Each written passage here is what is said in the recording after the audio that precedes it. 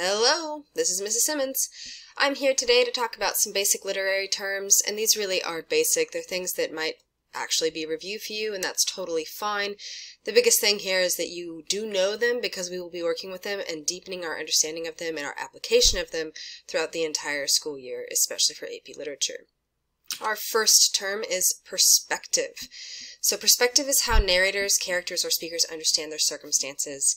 It's informed by their background, their personality traits, their biases, their relationships. Essentially, it's how they view the world. So when we talk about characterization in my other video, we're talking about just how do we figure out what kind of person they are. Perspective is how they view the world.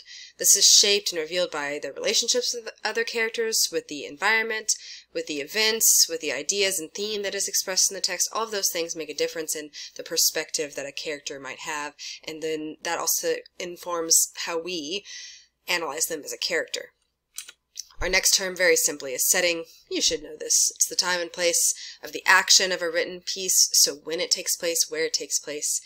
In addition to all of this, it includes larger historical and cultural contexts that we need to know about, because that really does form the background for a narrative and can actually inform the choices the author makes, the characters make, things like that. So sometimes when a character makes a decision that we don't understand or don't agree with, we have to remember that the society they live in, the time period they live in, is completely different from ours, and we need to try and have some empathy and understanding for why they do what they do.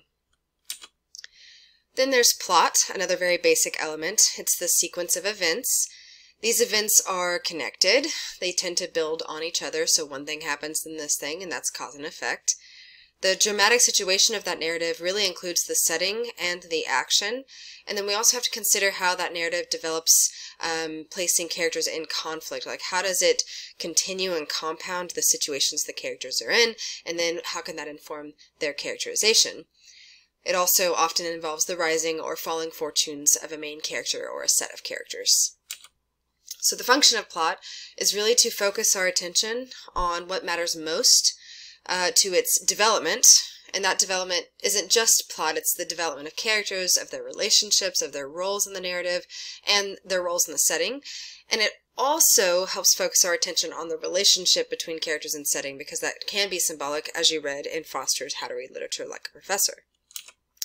The really basic plot elements that you do need to know. The first is exposition. This is the beginning of the story, where characters and setting are established, where that conflict is introduced. And once that is all set, we get into rising action, where there are a series of events, so multiple events, usually take some time, and all of this builds up to the conflict. Essentially, these events complicate the conflict. They add excitement or tension or crisis, and they help us really see that there's a purpose to all of this, and it's leading somewhere. And that somewhere is the climax, and that's the main point of the plot. This is where there's a turning point, a moment of really high interest and emotion, and it really leaves the reader wondering, what is going to happen next? That next becomes the falling action. And that's where we see the winding up of the story, the resolution of events and conflicts, and ultimately that all ends at the resolution, also known as the denouement. This is the end of the story. It can be happy, it can be tragic, it can be all kinds of things. It can leave loose ends, but nonetheless there is some form of resolution. Then we get into conflict, another critical element and basic element of literature, and this is the struggle between two opposing forces. Usually we call those the protagonist and the antagonist from the Greek. Protagonist is the main character of the story. They do not have to be a good person. They can be a complicated, good and bad person. They could be just your classical hero. They could be a normal person. They could be a tragic hero. They could be an anti-hero, which is your protagonist who's not a good person. So the protagonist does not have to be good. They are simply our main character. The antagonist is the character that opposes the protagonist, often considered a villain, but it can be something inside the protagonist that keeps him or her from doing what they want to do.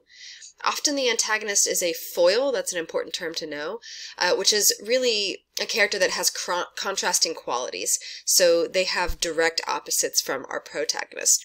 I also want to stress that the antagonist can be nature. That's something to consider. It doesn't have to be a person. So then we do have two types of conflict. We have internal conflict and external conflict.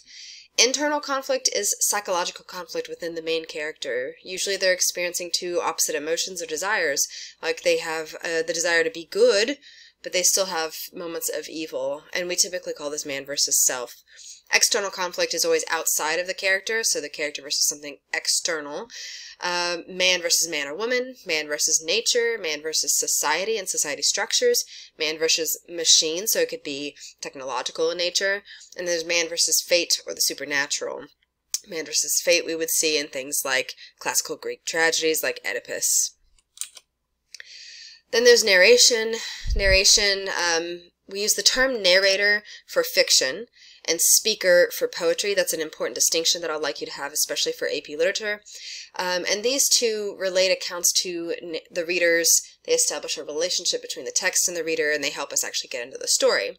So we've already talked a little bit about perspective, but I want to reiterate that it's how narrators, characters, or speakers see their circumstances, their perspective on what's happening to them, how they view these things. And point of view is a little different because it refers to the position from which a narrator or speaker relates the events of that narrative. So how are we watching the characters interact? How are we watching and learning about their perspectives? So narrators may be characters, and their role as a character may influence their perspective. For example, in The Great Gatsby, our narrator is Nick, and he is a character in the story, and we get this kind of unreliable narrator where we have to figure out at what point do we trust him or not trust him. I also have this little side note at the bottom. It says the speaker or narrator is not necessarily the author. That's very important. When it comes to poetry, I'll talk about this a little bit more later, not in this video, is that we have to understand that the speaker in a poem is not necessarily our writer. Sometimes, certainly, but not always, and it's important that we make that distinction. So then we get into point of view. This contributes to what narrators, characters, or speakers can and cannot provide. So what do they actually know? What can they actually tell us about the story, about our characters, things like that? Because it really determines and is based on, how involved are they in the story? How intimate are they with the details, the events, or the characters in the story? They might be very intimate, a best friend of a main character. Or perhaps they are completely removed and they can see everything happening in the story. All of that's really important because it, again, affects our ability to understand multiple characters or just one character. So then the types of point of view, we have first person and third person. Those are our basic ones in literature that we'll be dealing with. A first person is a character who is involved in the narrative, like Nick in The Great Gatsby. Their relationship to the events of the plot and other characters shapes their perspective. It shapes how they view the things that are happening. Again, Nick is unreliable. We see it through his perspective and not through, say, Gatsby or Daisy's perspective. This narration uses personal pronouns, so I, me, my, things like that.